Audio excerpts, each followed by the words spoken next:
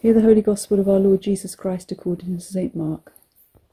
Now when they drew near to Jerusalem, to Bethphage and Bethany, at the Mount of Olives, Jesus sent 2 of his disciples and said to them, "Go into the village in front of you, and immediately as you enter it you will find a colt tied, on which no one has ever sat. Untie it and bring it. If anyone says to you, 'Why are you doing this?' say, 'The Lord has need of it, and will send it back here immediately.'" And they went away and found a colt tied at a door outside in the street, and they untied it. And some of those standing there said to them, "What are you doing untying the colt?" And they told them what Jesus had said, and they let them go. And they brought the colt to Jesus and threw their cloaks on it, and he sat on it.